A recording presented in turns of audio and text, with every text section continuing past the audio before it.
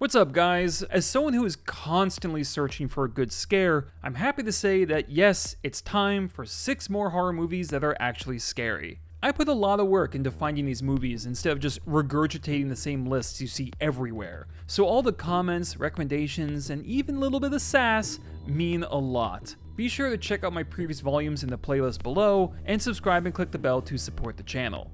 Let's get to it. I think there's some confusion about the rules of this video series, so let me clear it up. When I say horror films are actually scary, this means that a creepy 6 out of 10 will make the list, but a non-scary 9 out of 10 won't. But if you guys want a best horror video series, let me know. I say this because number 6 on my list, the Argentinian movie Aterrados, or Terrified, is kind of a mess. The plot is both convoluted and uninvolving. I found it harder to care about these characters than Oscar voters trying to actually watch the films they nominate. Aterrados wastes no time with its first scare, which takes place in a shower and should be horrifying, but the acting from the husband ruins it. He looks bored, with a real looking at a green screen Star Wars prequel kind of performance, while his wife is getting tenderized. So why is it on the list? Because Aterrados still manages to squeeze genuine terror out of its runtime. The tense moments are patient enough to get every hair on your neck standing at attention, and display how the simplest of scenarios can be disturbing if handled in the right way. The real winners though, the real winners are the more high energy set pieces. There's one scene, how do I describe it? It's like being chased by the L block from Tetris that is so aggressively terrifying it feels almost like assault. Aterrados is the lowest movie score-wise on these lists so far, but it's worth checking out for the fear factor alone. If you want a jolt, give it a go.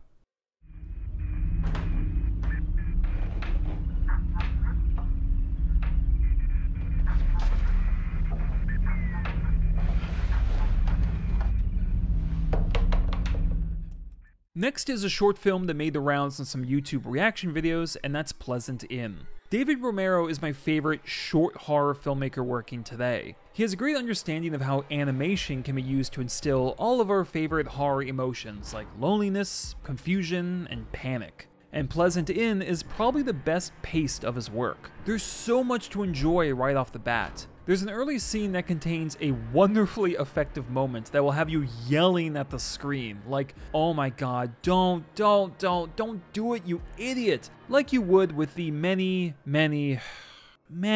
stupid characters that exist in this genre. But then the plot sideswipes that, and at that moment I realized nothing was gonna be cheap, and people, generally speaking, would act like people. I don't know, it was nice. Then there's the animation. Its sketch-like crudeness not only gives the short a unique look and fits the dingy motel setting, but works beautifully when the antagonist arrives. The introduction of the villain's true nature, let's call it, is legitimately shocking, and it only becomes more unsettling when you give more thought to things like purpose and anatomy. The lack of music, dialogue, and most ambient noise creates this weird off-kilter vibe, and somehow makes the violence more upsetting, because people can't voice their pain. It's kind of like the 8mm tapes in Sinister. It's such a short film, yet feels like a full meal.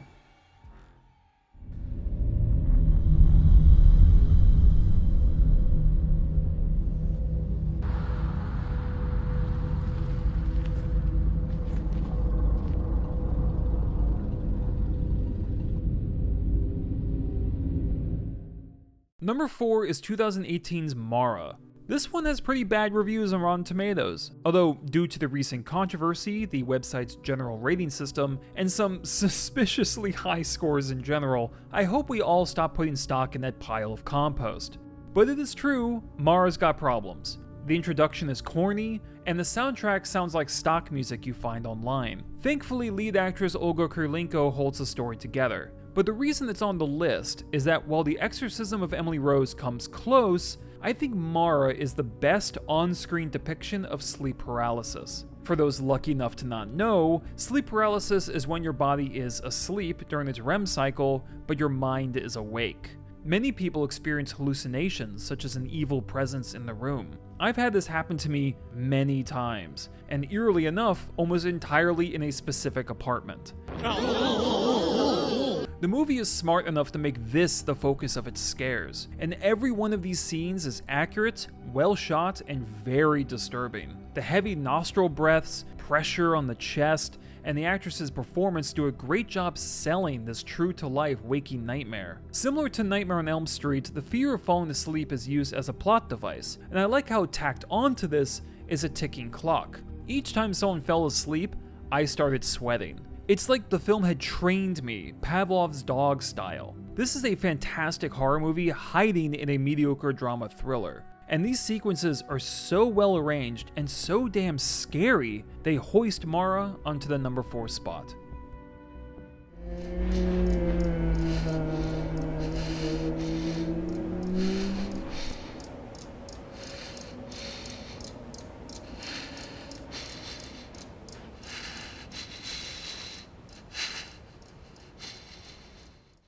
Next is the short film Portrait of God by Dylan Clark. I've gotten some complaints about putting shorts on these lists, and I gotta say, if full-length movies were scarier, this wouldn't be a problem. I'm just as mad as you are. Plus, it's kind of admirable in a way. You know, like, it managed to scare me without wasting time. A lot of movies could be significantly improved by slicing and dicing its runtime. Skinamarink! Anyway, Portrait of the God is a lovely example of simple, stripped-down horror done right. One room, one character. Even the plot is basic. A student is practicing a presentation on a painting and the lore surrounding it. Slowly, she starts to realize that the morbid legends about this painting may be true. This short feels longer than it is, and this is a good thing. The slower pace means each new indication of something sinister arrives naturally, and the main character's transition from quizzical to terrified feels equally natural. And that's why it's so effective. If any of us were in her shoes, we'd be doomed from the start. The experience is one steadily escalating terror, and the big ramping up moment is done with so little fanfare, yet feels so epic. The film also looks great. The cinematography prevents the location from feeling stale, and I like how much space exists in certain shots, encouraging us to search the frame for something terrible. Portrait of the God is classy, atmospheric horror, and I'd say definitely give this one a watch. Also, when I ask you all to send me recommendations for future lists, feel free to send short ones. Even ones you made, like self-promote, go for it. Just as long as, you know, they're actually scary. It's the rules.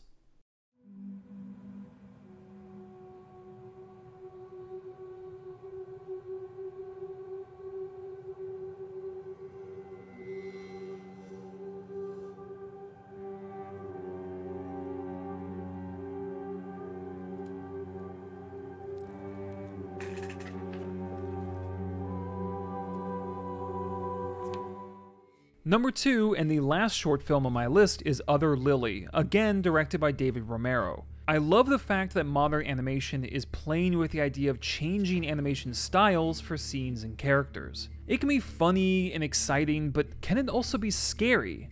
Turns out, yes, and Other Lily uses it to great effect here with its villain. The film also presents an interesting concept of time that not only adds to the uncomfortable, unsettled mood, but it gives you a lot to think about afterwards. Where Pleasant Inn used the lack of sound for its world, Other Lily zeroes in on specific sounds. Each violent act is visceral, the breathing is deep and fearful, and that has to be the most angry glass breaking I've ever heard. Time, animation, and even characters are loose, and this combined with the scares themselves create a special kind of experience. I don't want to oversell this one since it is very short, but as a concentrated dose of horror, it got me, man.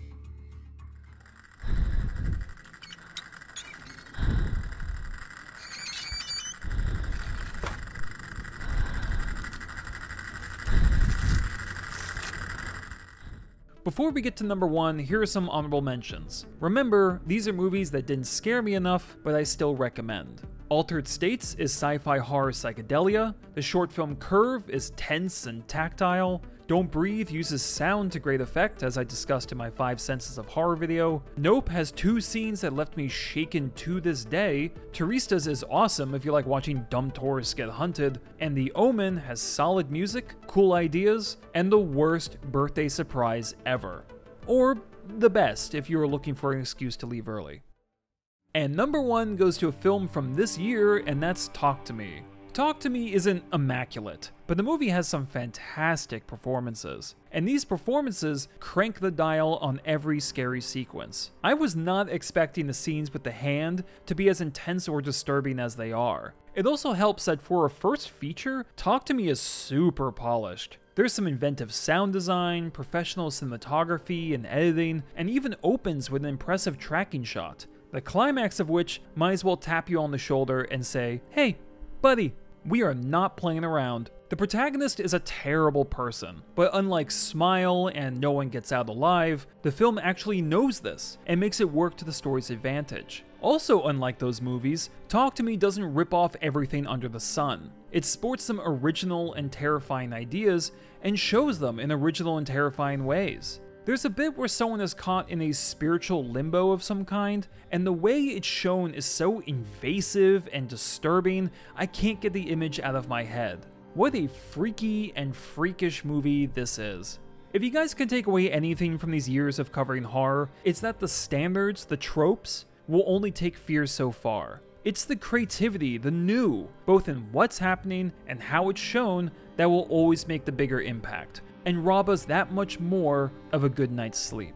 Talk to Me has that in spades.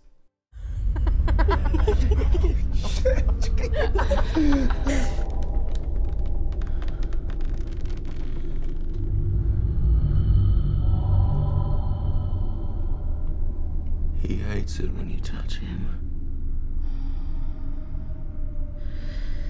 You make him soft.